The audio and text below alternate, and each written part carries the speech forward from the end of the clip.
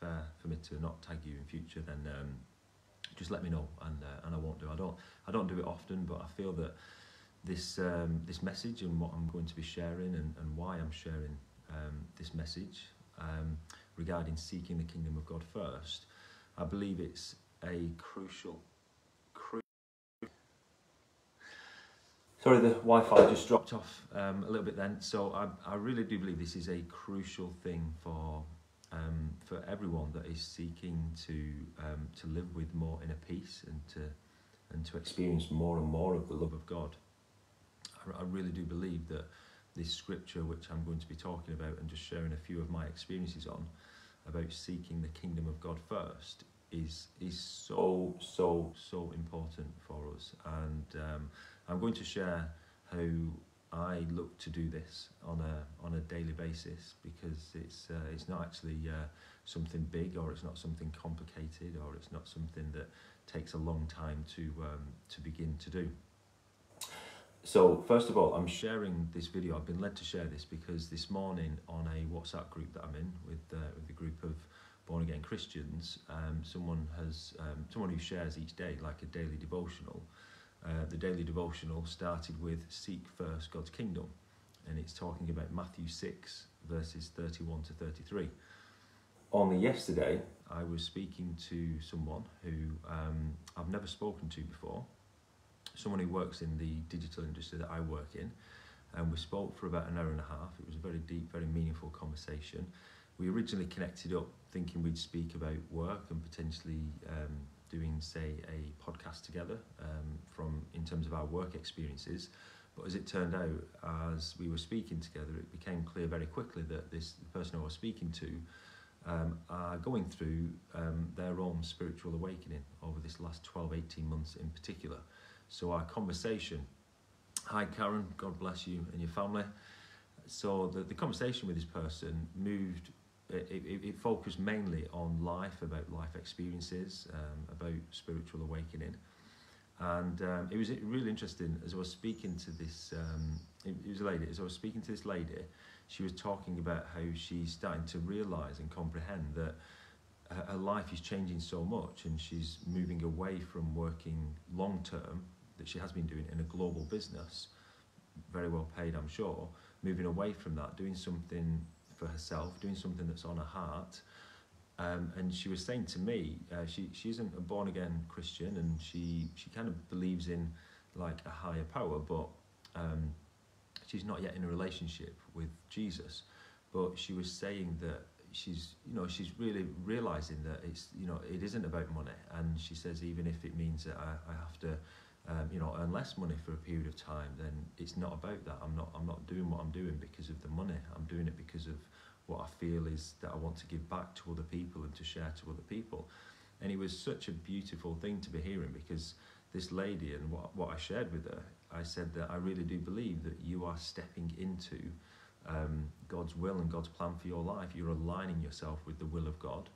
You are moving away from focusing on money, and money being the thing that you kind of look to and strive for, and think that is, you're working to earn money to then have a good lifestyle and to provide for people.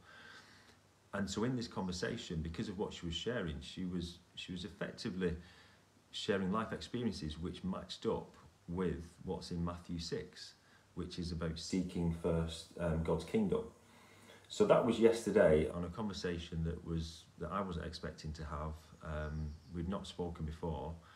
I shared this scripture, Matthew 6, and then this morning I wake up and I look on my phone, and of all the scriptures in the Bible, what's been shared is in this group is Matthew 6. So I feel this is such an important message. At this point, I want to just praise God for the life of Joseph Belibi, for Patricia, his wife, and for their entire family, and for their ministry.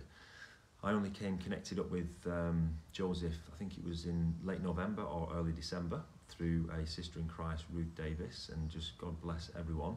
And these are all kingdom connections. The way God moves and God works is just beautiful. When we're aligning our lives with the will of God, God brings people into our lives. He brings people to give us wisdom, to give us support, and in particular with how one of the ways in which our Father used Joseph Belibi in my life. So we'd literally only been in a friendship for about 3 weeks in December, and it was at the end of December, just between Christmas and New Year. I was in a really, really challenging place because I was facing into one of the biggest decisions of my professional career over this last 20 years of, is now the time for me to close my business after 16 years and forge a new path, doing something maybe either different or just going out without my business identity, PRWD again, and for that to just go away. I didn't have any sales lined up. There was nothing really for me to move into, and so the choice I had to make was, do I either continue praying that God will provide and there'll be miracle sales breakthroughs and blessings for PRWD, to try and rebalance the books and to try and just balance everything up, because it had been certainly a challenging couple of years, I will definitely say that, within my business. I'd had to downsize it dramatically. So do I carry on just praying that God will provide and that there'll be sales breakthroughs and that I'll be able to balance, or is now the time to close PRWD and literally step out in faith completely, trusting in God that He will provide, trusting in God that He will lead me and the doors will be open to be able to earn money in whichever way I was going to earn money, to be able to pay my bills, to provide for my family. So this was a place I was on, and I was led to speak to Joseph. I'd only known him 3 weeks, and he could visibly see when I saw him in December, late December, that I was carrying a lot of weight. I was carrying a burden. I was carrying this not knowing what the right thing to do is, and so I was seeking my support from some people around me. And in this conversation with Joseph, he was led in the Spirit to Matthew 6. But before that, actually, he was led to, and I'm just going to show you, because this was such a significant period for me in my life at the end of 2020, this conversation with Joseph, the scriptures he led me to, I made a note of them. I did what I rarely do. I've got scriptures all around on photographs and things like that, but what I rarely do is take scripture, type it out, and then print it out on a piece of paper. But I'm just going to show you what Joseph led me to, what the Spirit led Joseph to share with me. So first of all, he took me to Matthew 11, 27-30. All things have been committed to me by my Father. No one knows the Son except the Father, and no one knows the Father except the Son, and those to whom the Son chooses to reveal him. Come to me, all you who are weary and burdened, and I will give you rest. Take my yoke upon you and learn from me, for I am gentle and humble in heart, and you will find rest for your souls. For my yoke is easy and my burden is light. And this was beautiful for me, particularly verse 8, because I was weary, I was burdened. I was burdened with the financial pressures of the business, the financial commitments, the costs, the money, the kind of debts that the business had, which there are, I'm sure, millions and millions of business owners that are currently sat with debts that they didn't have 12, 18 months ago. So I was weary, I was heavy burdened, so that really helped me to, and I was able to receive that word and to experience a little bit of peace. But then it's what Joseph took me to next. He took me to, and I'll probably get my camera again and go back on the wall, because I chose to print these scriptures out and put them on this wall in the kitchen, also on the bedroom door, so I see it before, in the morning when I'm leaving the bedroom. And so he took me to Matthew 6, and so he asked me to read the scripture out. So what I'm going to do, I'm just going to read the scripture out, and I'm sure if you're in faith already, if you believe in the Word of God, if you're born again, then you'll probably be familiar with some or all of this scripture. you may be watching this and not familiar with this scripture at all. Maybe you've no faith right now and you're just wondering and intrigued as to what I'm sharing and what does this mean about seeking the kingdom of God first. So I'm just going to go to Matthew 6. So I'm just going to read this. I'm reading this from the NLT version, and I'm going to read from verse 19. And then I'm going to bring it back to the conversation I had with Joseph in December and how Joseph was led to share this scripture with me. And then just to conclude this video with what change did this make in me, and what change did it make in me in terms of my daily walk, my daily experience with our Lord and Saviour, Jesus Christ. So Matthew 6 from verse 19. I just pray the Holy Spirit is upon you, and you can hear these words, you can receive these words, that you believe in these words. So this was Jesus speaking, Jesus teaching about money and possessions. Verse 19, don't store up treasures here on earth, where moths eat them and rust destroys them, and where thieves break in and steal. Store your treasures in heaven, where moths and rust cannot destroy, and thieves do not break in and steal. Wherever your treasure is, there the desires of your heart will also be. Your eye is like a lamp that provides light for your body. When your eye is healthy, your whole body is filled with light.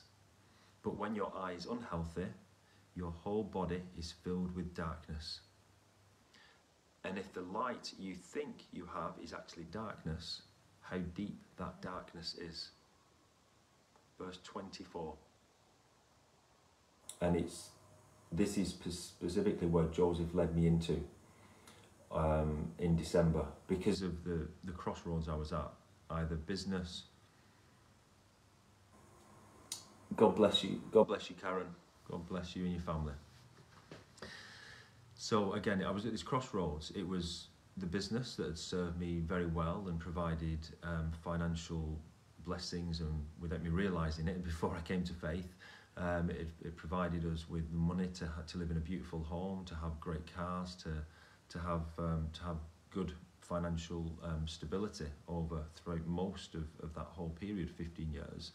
And so now I was on the verge of closing the business, but with nothing in the natural to move into. There was no clear path, there was no clear way of how am I actually going to earn money to pay for the bills. So from verse 24, no one can serve two masters, for you will hate one and love the other. You will be devoted to one and despise the other. You cannot serve God and be enslaved to money. That is why I tell you not to worry about everyday life, whether you have enough food and drink or enough clothes to wear. Isn't life more than food, and your body more than clothing? Look at the birds. They don't plant or harvest or store food in barns, for your heavenly Father feeds them. And aren't you, yes, you, aren't you far more valuable to him than they are? Can all your worries add a single moment to your life? And why worry about your clothing? Look at the lilies of the field and how they grow. They don't work or make their clothing. Yet Solomon, in all his glory, was not dressed as beautifully as they are. And if God cares so wonderfully for wildflowers that are here today and thrown into the fire tomorrow, he will certainly care for you. And this is to you watching this. Praise God for your life. Why do you have so little faith? So don't worry about these things, saying, what will we eat? What will we drink? What will we wear? These things dominate the thoughts of unbelievers. But your heavenly Father already knows all your needs. Seek the kingdom of God above all else and live righteously, and he will give you everything you need. So don't worry about tomorrow, for tomorrow will bring its own worries. Today's trouble is enough for today. Amen. I pray that you've received those words. Maybe you've heard those words for the first time, or maybe you've heard them in a different way this time than ever before. So I'd heard some of those words before, but I'd not read through that scripture like I did with Joseph in late December 2020. And as I was reading those words, I was believing in those words, and I was having my faith strengthened. I was having hope. I was having a belief instilled in me that making this decision, this Holy Spirit-led decision, through words shared, the Word of God shared by a brother in Christ that had only just come into my life 3-4 weeks earlier. This was God's will and God's plan for me to use Joseph Belibi to give me the confidence, the faith, the belief to make that decision. Now is the time to close the business, and don't worry, I will provide for you. So that was December, and then moved into January, and I made that decision. I began the process to close the business, and I've since, over this last 2-3 months, as the business has closed, I've shared on a previous video that our father brought back into my life someone that I've known for about 10 years ago, that we worked with 7 or 8 years ago briefly. We've come together. We've started a new consultancy. The new consultancy went from just literally a little idea to a brand and a live website within less than 3 days. And that was back in March, and it was an incredible experience that I shared. And that all came about, that new business was born on the 7th day of a 7-day water fast I was doing. And it was a very profound experience for me to go without food for 7 days, but seeking God, praising God. And then on the last day of the 7-day fast that I planned to do, Become Customer Centric was born. And it is God's will, God's plan, and I just give him all the glory. In terms of my day-to-day life now, and what does it mean to seek the kingdom of God first, which is what this video is about. I'm going to just go and just read out what the devotional was this morning that I read on this WhatsApp group that has led me to do this video. Because yesterday I was sharing this scripture with a lady that I'd never spoken to in my life before. This morning I'm reading the same scripture with a devotional, with a bit of story. So I'm just going to finish by reading this and then finally share what does it mean for me personally to seek the kingdom of God first in my life. And maybe you may already do this, you may have never done this, and I just pray in faith that these words that I'm sharing, these experiences, this scripture, that this is speaking to you, this is helping you, because you are a precious, precious child of God, and Jesus loves you, and he is the same yesterday, today, and forever. And the time is now. The time is now to come into the truth, and for the truth to set the captives free. So this devotional this morning, seek first God's kingdom. So I'm just going to read what I saw this morning. Matthew 6 verses 31 to 33. Therefore do not worry, saying, what shall we eat, or what shall we drink, or what shall we wear? For after all these things the Gentiles seek. For your heavenly Father knows that you need all these things. But seek first the kingdom of God and his righteousness, and all these things shall be added to you. As a child of God, know that it is your Father's pleasure to meet all your needs. Jesus himself tells us, for your heavenly Father knows you need all these things.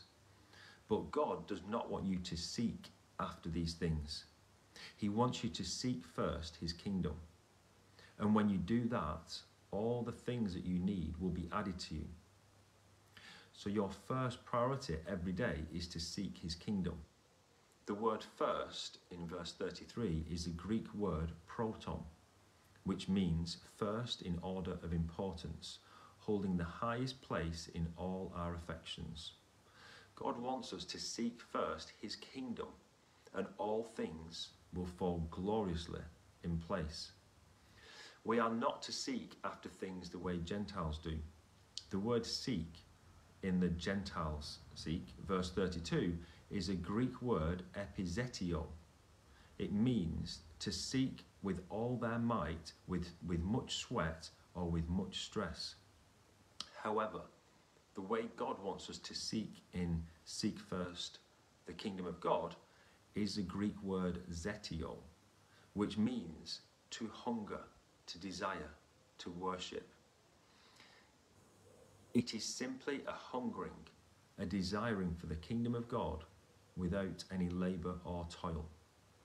But what is the kingdom of God? Romans 14:17 tells us that it is righteousness, peace and joy in the Holy Spirit. And the kingdom of God dwells within you because the Holy Spirit indwells you.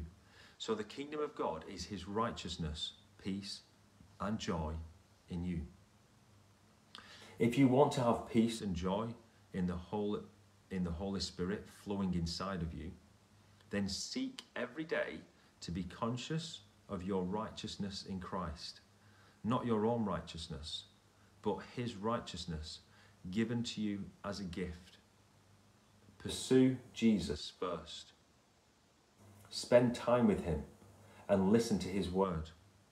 And when you do these things, you are seeking his kingdom and his righteousness, and all the things that you need will be added to you. So for me personally, what does this mean? When I wake up in a morning,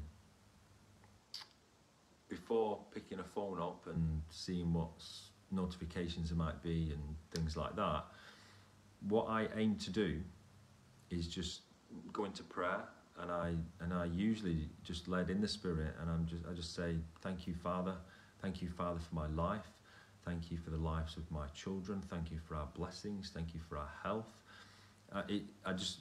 I move into just thanks and gratitude for my family, for my friends, for everything that our Father is doing in my life, and to see all the blessings and prayers being answered. But then what I say, which is about seeking the kingdom of God first, I just say, Father, I am just your vessel. Your will be done on earth as it is in heaven. And then I just ask the Holy Spirit to be upon me today, to lead me and guide me, to do what you want me to do, Father, to lead me into the places you want me to go, to make the phone calls, to do whatever it is, to go wherever I'll end up going, whatever I end up doing, for me to be led by the Holy Spirit.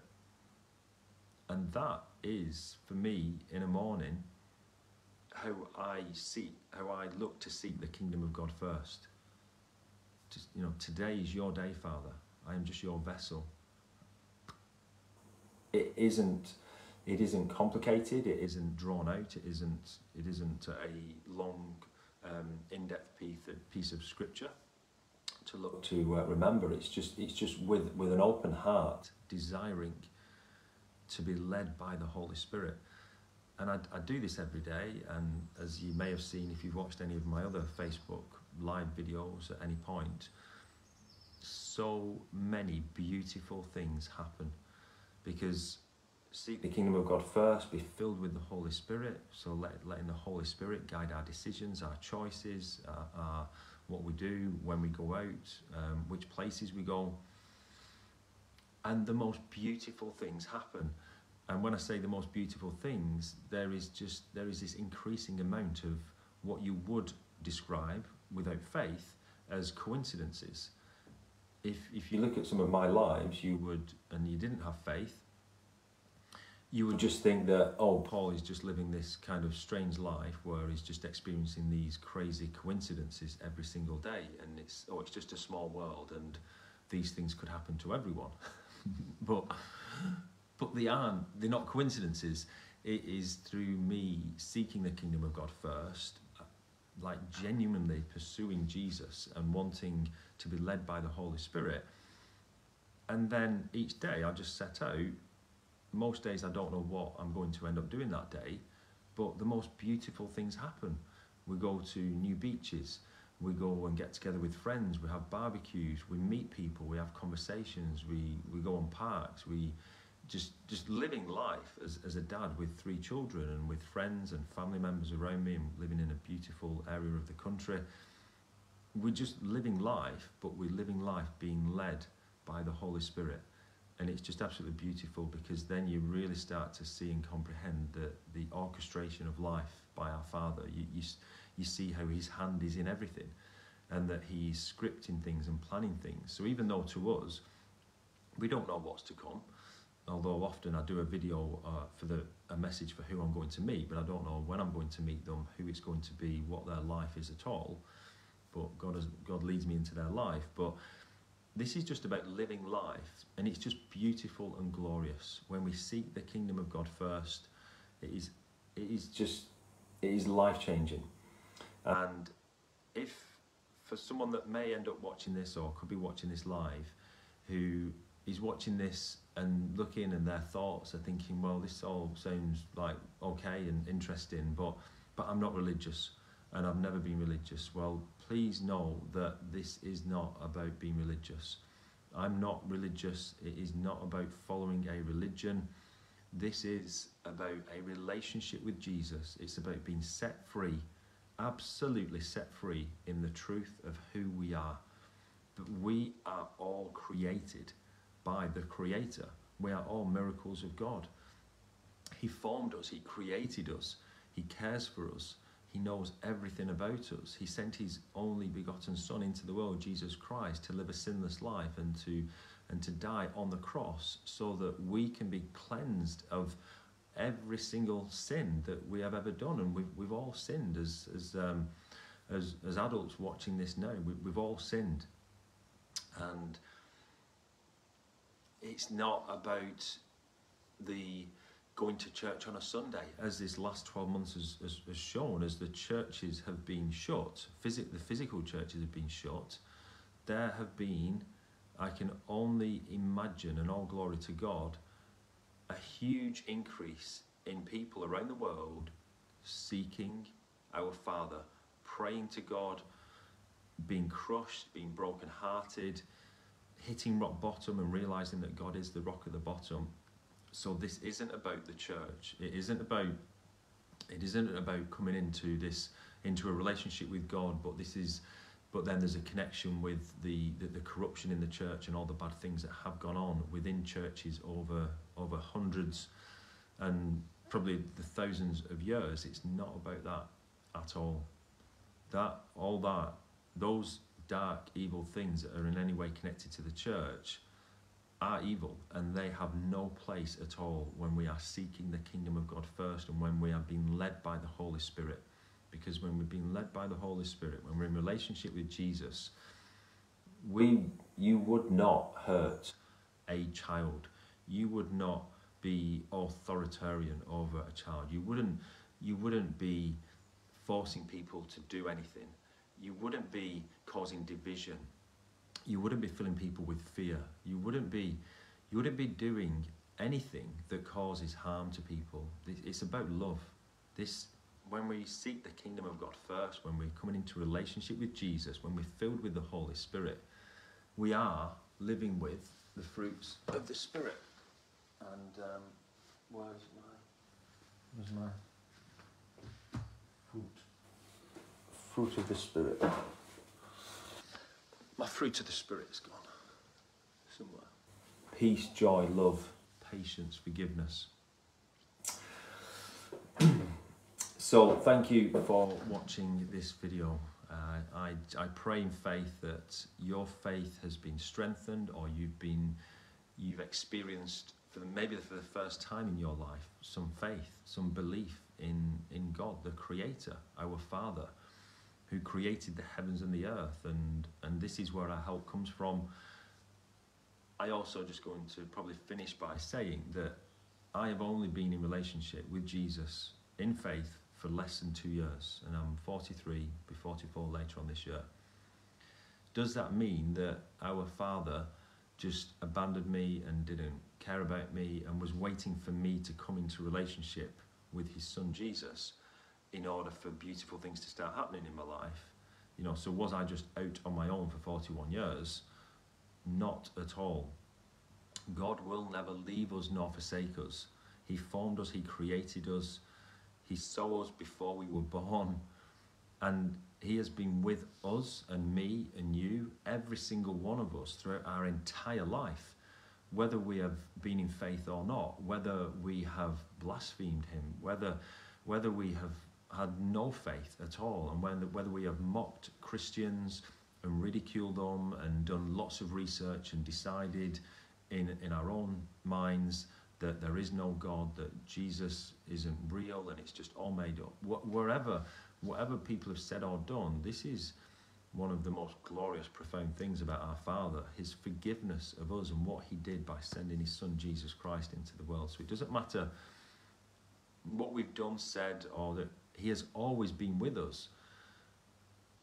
But until we come into relationship with Jesus, until we're born again through the Holy Spirit, we are being led by our sinful nature, the desires of our sinful nature. And for many people, it can just be quite subtle of how our sinful nature affects our life and affects what we say or do and how it affects our relationships. But for some people, that sinful desire can take people into the most deepest, darkest places that someone could ever possibly go, that leads to the most darkest things that one person can do to another. And that is the sinful nature, and that is before we're set free in Christ.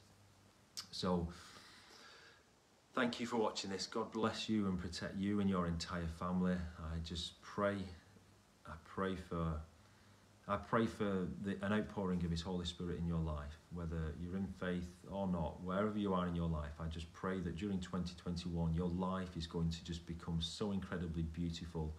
You're going to experience the peace of God which surpasses all understanding.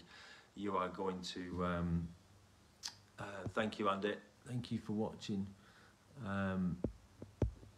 Thank you, Andy. Yeah, that you are going to experience the agape love of God, the agape love of God, the unfailing love of God, the love that we can't comprehend, love that when we start to experience it, the love that brings inside of us for other people, for our family members, for our friends, for people that we've never met, the love that we have for people that are ridiculing us and mocking us and coming against us, and in my case, in this last 12 months, people that have reported me to the police for things that I've done or said that they in their own minds have been twisted and misconstrued.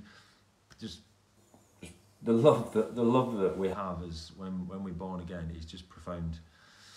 We don't take offence. We forgive people, and it is just the most beautiful, life-changing reality and truth to come into.